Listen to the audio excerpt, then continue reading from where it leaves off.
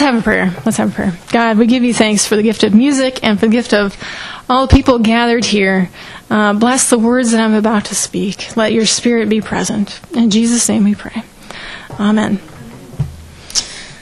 Okay, so how does this start now? So the thing about debt is that it's a little like getting into a swimming pool that doesn't have any ladders. It's easy to get in, but it's a lot harder to get out. And it can start slow. It can start small. I remember being at the University of Delaware, and we're in the student center, and there's like loud people talking at the little tables. You can smell the fast food that you could buy on the. You were there at the Turbine Center. You know what I'm talking about, right? And so there were, and there'd be kiosks, and people would be signing folks up for credit cards right there at the kiosk. And if you sign up, you get a little prize, right? I think they do this in like sports stadiums too. You get a little prize. You get a hat or a T-shirt or a Frisbee. And I'm sure that a lot of folks who signed up at first thought, oh, well, I won't use the credit card. I'll just get the little prize. But then once you have the plastic in your hands, it's very easy to say, oh, well, but I really need these books for school. I'll put them on the credit card. And then you might say, well, I really need these clothes to wear. And then maybe it becomes, I really need that concert ticket. And then I really need the pizza and beer on a Friday night. So it can be a little bit like you get into the pool and you start wading in, and you're getting accustomed to the water, and then suddenly you're up to your neck before you know it. Or sometimes we find ourselves in debt because we've bitten off a little more than we can chew. Some kind of a big purchase. You know, when you're looking at your dream house, you might think to yourself, oh, I would be happy to live at home and always eat at home, right? But then 3 years into ramen noodles every night, you start to feel like you've got weights on your ankles, that debt becomes like a weight on your ankles as you're trying to tread water. Or it may be that there's something that puts us into debt that's beyond our control, an emergency, a medical problem, a mental illness. It may be a disaster that we weren't able to prepare for.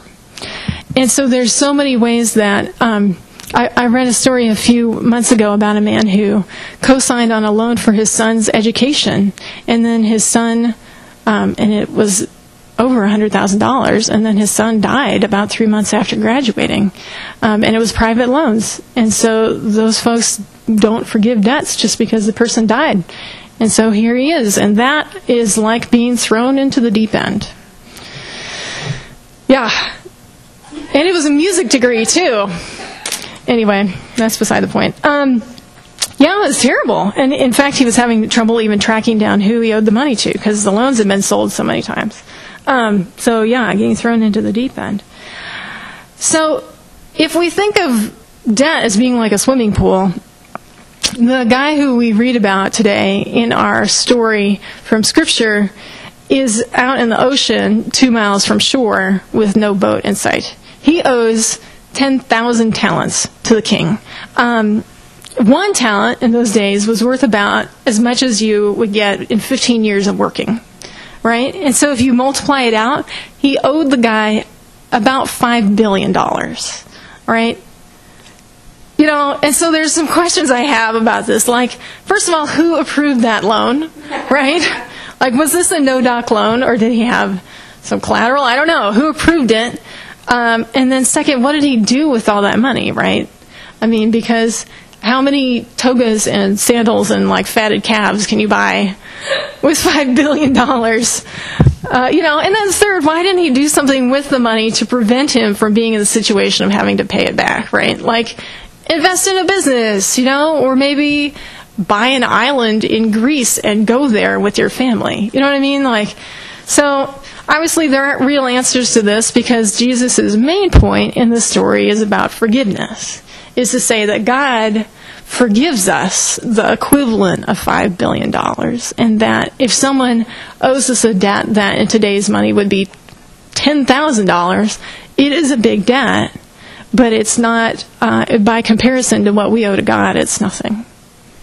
But, so that is kind of the main thrust of this text. But there is a piece, I believe, that we can see in it that is about debt as well, since it's literally a story about debt. And one part of that is that debt is very hard on our relationships. The man who owed all this money, his family was literally going to be torn apart and sold. Everything he had was going to be sold. And bankruptcy court is a little more forgiving these days, most of the time. But still, we know that many marriages have tremendous stress and can break apart because of stress over money. And it's one thing to disagree about how money should be spent when you have enough of it, but when you are under the weight of debt, it is a different story entirely. And similarly, when he meets his fellow slave and he grabs him by the throat and he's so violent with him, he throws him into jail, that debt between them becomes a barrier and breaks their relationship. My dad's words of wisdom are to never loan anybody a personal loan. If you can afford to lose the money, then give it. But if you can't, then don't.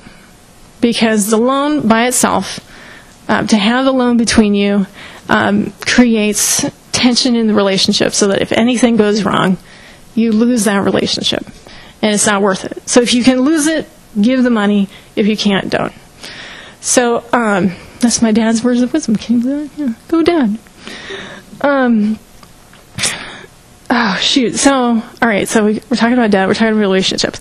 Okay. So what the version of the Lord's Prayer that we're going to be reading again this week, that we have been the last couple weeks, uses "forgive us our debts" in it. And I always grew up saying, "Forgive us our trespasses as we forgive others." That's the way I grew up saying it. But looking into the scholarship, it looks like Jesus' original words may have been closer to debts. Like literally, we as a community in this new kingdom that Jesus is building don't want anybody to be drowning in debt. And so we forgive each other our debts. We make gifts and not loans. And I believe that that is about God wanting us to be free in every possible way. That God desires for us freedom from slavery to anything, including to money, to debt. Now, does that mean that if we pray really hard that a big check will show up or we'll win the lottery? I don't think so. But I have a story about it. So there's an author. Her name's, she's a pastor in Illinois. Her name's Lillian Daniel. And actually, she's a Still Speaking Writers Group writer from this Advent devotional that I'm excited about. So that's a little commercial for the Advent devotional. But anyway, and she tells a story about being like 4 years into ministry. And she's got 2 kids in daycare. They're paying off big student loans. Her husband isn't getting paid at his job because of various things. And she's feeling the stress of it. And she's late for picking her kids up at daycare, and it's sort of like a symbol as much as just a stress, because she knows she's going to have to pay a fee, and the reason she's late is because she tried to pack too much in. There was no margin for error in the day. And the same way with her budget, there's just no margin for error.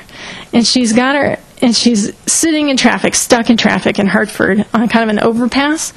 And she, last resort, starts to pray about this, right?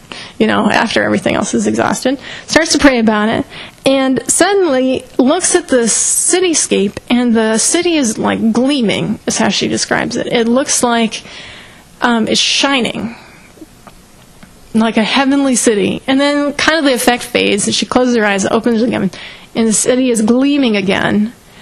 And so she's not sure what to make of this. But then, so she closes her eyes again and keeps praying, and she has 3 images come up in her mind. And one is a picture of a big pair of scissors cutting up her credit cards. And one is a picture of a big present, beautifully wrapped. And one is the figure 10%. So she goes home and she says, "Honey, we're going to cut up the credit cards, and we're going to start tithing to the church." And her husband says, "Well, that's great, but how are we going to pay for it?" She says, "We have a big present coming. There's a big present. Are your relatives planning to send us a check?" He says, "Well, I don't think so." She says, "Mine aren't either. I don't know what that is, but we'll have to wait." So they get everything set, and she's waiting for the big present. And it never comes. She never gets like a big check in the mail. But slowly, things start to even out somehow, and their debts start to go down in ways that she isn't even clear how it happens exactly. So I want to read you kind of a last piece on what she says about that big present that she saw. I later came to understand that the second part of my 3-part vision actually had come true. The big gift had arrived after all. It was in the wise words of one Christian to another amidst spreadsheets, insurance forms, and tax returns. It was in the generosity of my parents and in-laws who had stepped in over the years to cover camp fees and instrument lessons for our children. It was in the health of our kids, the kindness of friends who covered for one another in lean times, the countless little gifts that come our way all the time. But most importantly, the gift was Christ, in whom my debt had long since been paid. So I believe that God wants freedom for us. And that if we find ways to put God at the center of our lives, then the other pieces will come into order. And that over time, we may find that the waters that we were trying to tread the water in, that the waters have receded, and that we are standing free on dry ground. Let's pray. God, give us strength to trust you. Give us hope to follow you. Open our hearts and help us to build the community and the kingdom that you call us to. Amen.